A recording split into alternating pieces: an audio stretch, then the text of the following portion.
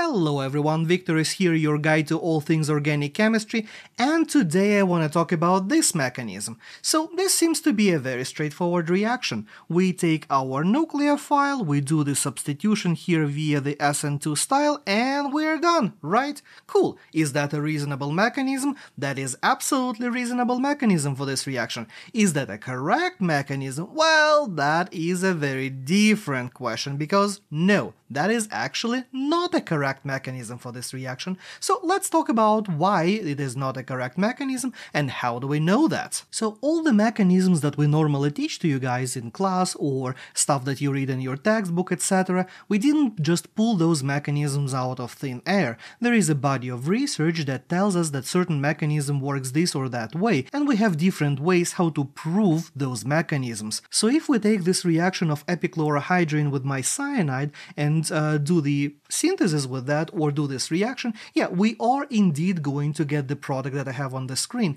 But what if I modify my starting material a little bit? What if I take the atom where my chlorine is and replace the hydrogens on that atom with deuteriums?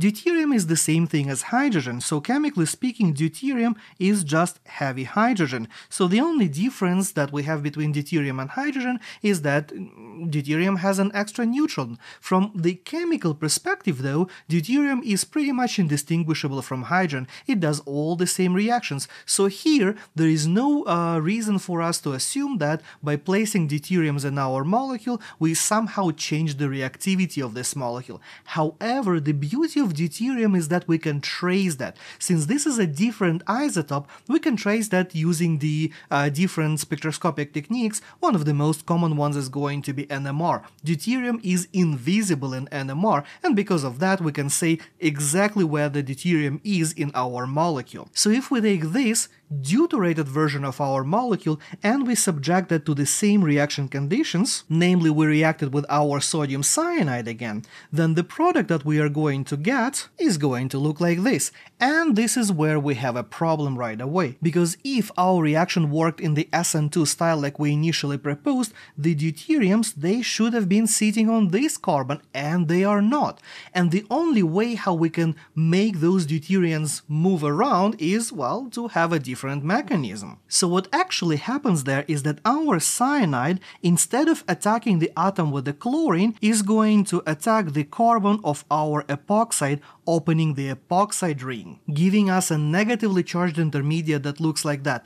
Then from this point, the O- that I have over here, that is a good nucleophile, and we have an electrophilic carbon with our chlorine, so now my nucleophile can react with the electrophile intramolecularly like that, replacing my chlorine and giving my final product like this. So it looks like my cyanide just replaced the chlorine, but in reality cyanide opened the epoxide and then the epoxide was reformed during this reaction on a different side of the molecule. And this is generally how reactions of epoxides are going to work when we have a competition between the epoxide opening and a regular SN2 reaction. Pretty much in every single case when you have a competition between those, open the epoxide rather than a simple SN2 reaction.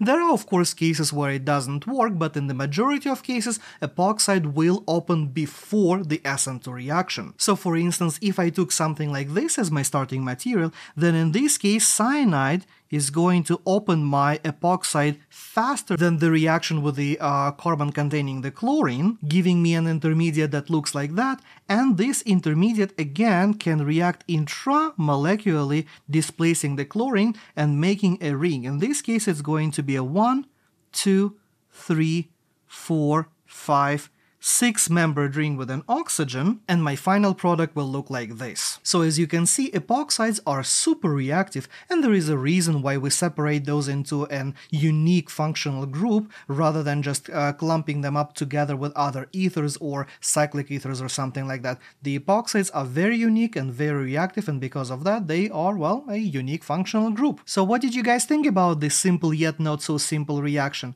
Let me know in the comments below. And of course, if you learned something new today, hit the like button and share this video with your friends and classmates to help promote it and help more students see it. Leave your questions and feedback in the comments below, subscribe to the channel for daily organic chemistry updates, watch this video next, and I will see you tomorrow.